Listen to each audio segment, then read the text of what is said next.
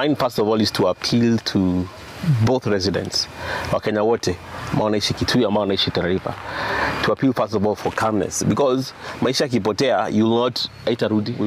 We have issued summons to leaders who we know, or one way or another, are not helping in the way of peace.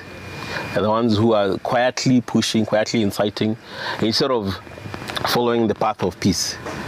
We had 5 names. There are more names which we have been given, and there will be someone that's at our place, and of course we'll have a very robust discussion. The investigation is already ongoing as we speak. Then they went to destroying the police station, which was illegal and unlawful.